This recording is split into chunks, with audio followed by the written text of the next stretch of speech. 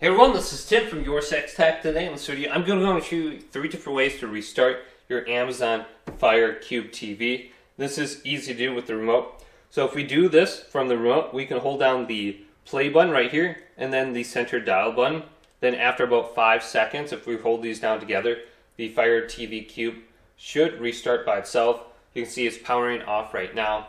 So that is one way that you can actually do it, and then it will turn back on. So on the home screen here, we can go on over to where it says settings, then go on down to My Fire TV, and then we can go to restart right here and restart our Fire TV Cube, or we can go to sleep. Now the third way is actually with the device. So if we go to the device and we hold down the button with the circle on it and hold it down for about 15 seconds, this will actually turn off the device.